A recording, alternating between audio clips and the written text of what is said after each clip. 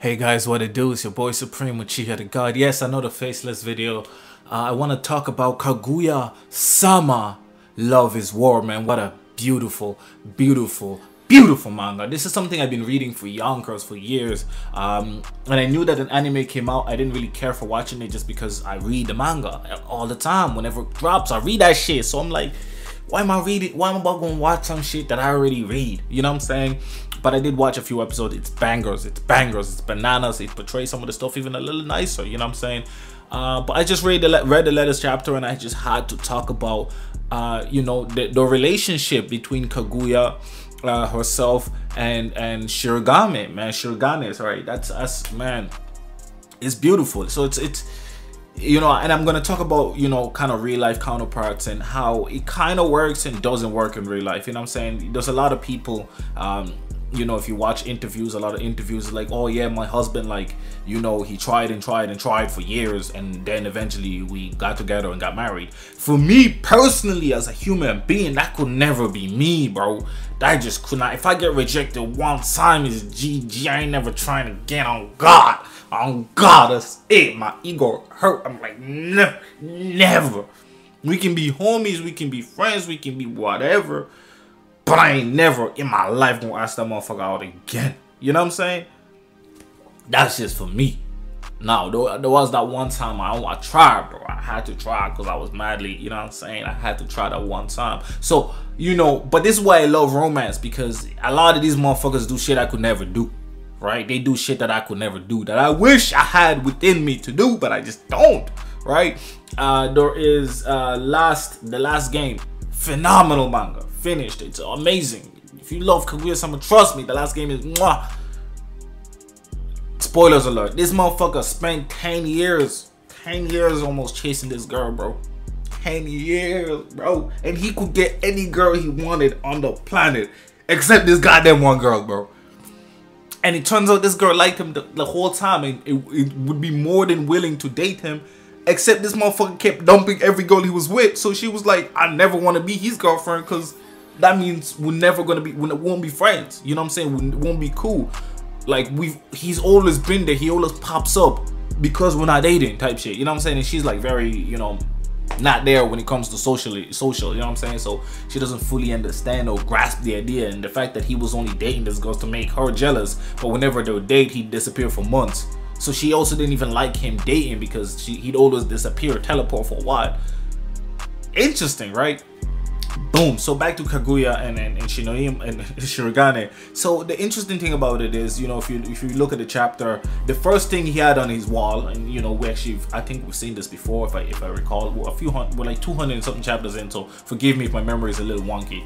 But basically, he had, you know, his goal was to be a man that's like strong enough to stand up next to Kaguya, you know. And he wasn't the top student. He became the top student in order to just say like, yo, I'm equal to you. But he actually went above and beyond that, went above her in terms of like academics, you know. So it's beautiful. He tried in every way possible. See, this is I think the key part about this, about Shirogane, is he didn't try to impress her in like your typical way. He tried to improve himself so that she could be somebody that so he could be somebody that she could like.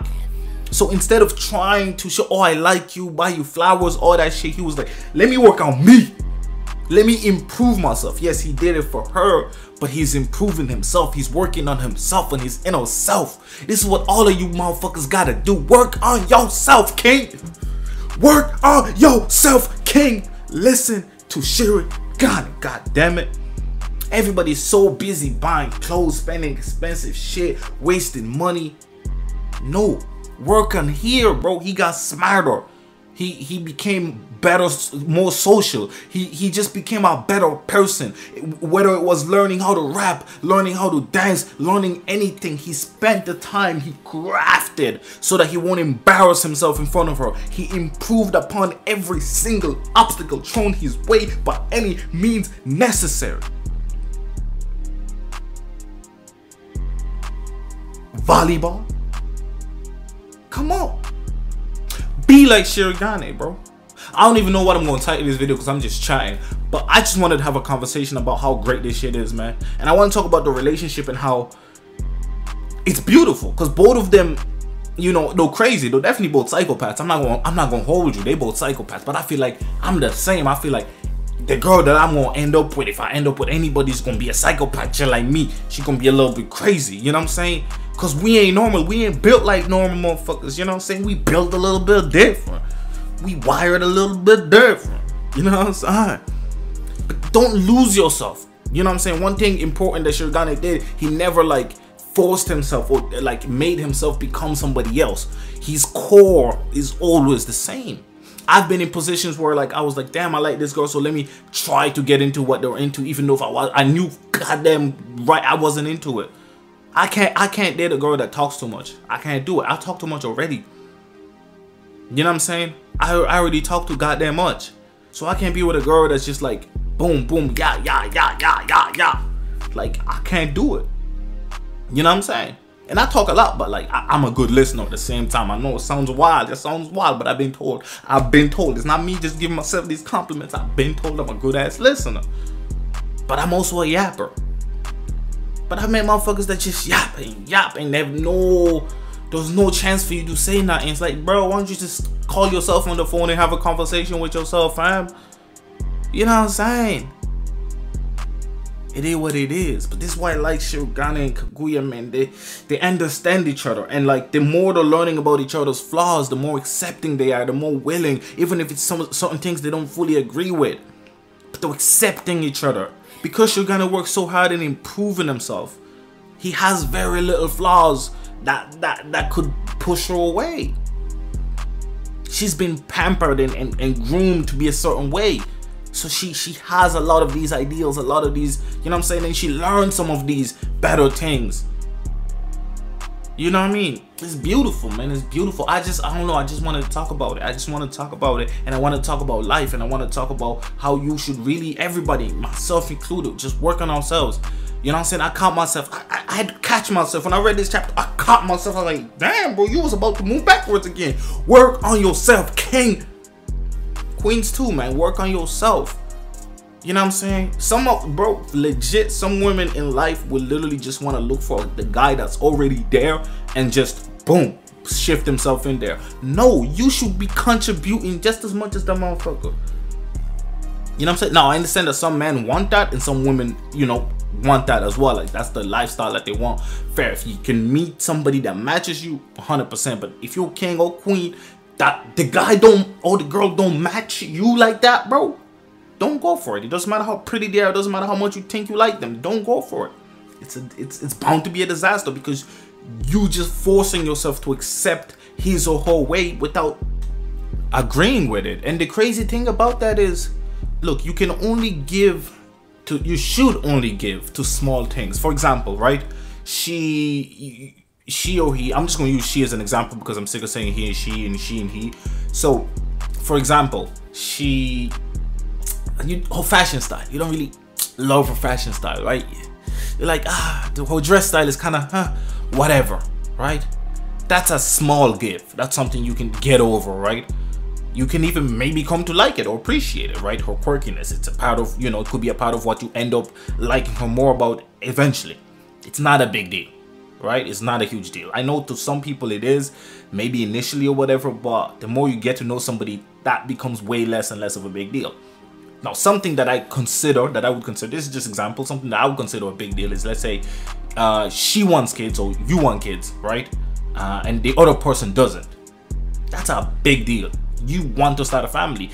Trying to force them, convince them and all that stuff, even if they end up having kids and loving them kids, you have just forced upon your will into somebody else's existence, something that they didn't want or they didn't see for themselves. That is not a good thing. That is not a good thing. It doesn't matter which way you look at it, it's not a positive thing. You know, and for you to give up kids for her is also not a good thing. Neither of you should give up on your ways if that's how you feel. Now, if later in life she decides to have kids and you with somebody else, that's okay. It's better. Now, fair enough if the conversation is like, oh, I'm not 100% sure. I feel like I do want them, but I don't know if I want them. Now, that's a fair, you know what I'm saying? That's fair. That's something more reasonable. It's more of a give because chances are she, you know, but you have to know for you what's the most important. If having kids, for example, is the most important thing for you, you cannot say yes and just date somebody that does not want that lifestyle. You know what I mean? You shouldn't. And this is why relationships, a lot of relationships end and people have divorces. Divorces rates are so high because everybody just is infatuated with who they think a person is, right? And that's the thing about it. And when that happens, you begin giving more and more and more. Oh, first it starts off with something, you know, like, oh, we have different political views, but you know what? It's okay. It's okay. It's just different political views. Next thing, a big election comes, like, quote, the gay marriage. Your partner says nah, and you like, wait, what? Are you still gonna be with that person? And if the problems get bigger and bigger and bigger, what if your kid ends up being, you know what I'm saying? What would you do? So you gotta think about these things. You really gotta think about these things. You should not, and I repeat, you should not give leeways beyond a certain point. Small gives too. You should not have like 10 small gives. You hate the way she eats. You hate the way she doesn't clean. You hate the way that she wears clothes. You hate the way that she acts around other boys. You hate the way that, if you hate that many goddamn things and you just like her because she's super kind, I'm sorry, you should probably not be dating her too. You gotta think. See, that's the thing about it, bro. And if you look at somebody like Kaguya and Shinoyama in the relationship, there's not a lot they dislike about each other, right? There's really not. There's not a lot. They disagree on certain things, but again, the small gives. Like who they wanted the friend to end up with. You know? That's a small give. Because ultimately it's not their choice, it's not their decision, it has nothing to do with them. They both tries the hardest to hide the weaknesses and flaws from each other. But when the other person discovers it, they're like, everybody's flawed. And that's the thing as well, you can't be so rigid that it's like, oh, she smokes, I can't, I don't know, she likes going out with her friends, she drinks too much, like, obviously, unless she's like an addict or some shit, like, you know what I mean? You have to have some kind of, you know what I'm saying, acceptability, some kind of threshold. It can't be too rigid, it can't be too soft. There's a nice in-between balance. I like to call it the 40-60. 40%, sorry, 60, yeah, 40% leeway on soft stuff only. 0% leeway on hard stuff, on like big things. Because you don't want somebody that's exactly a clone of you. So 40% difference is reasonable.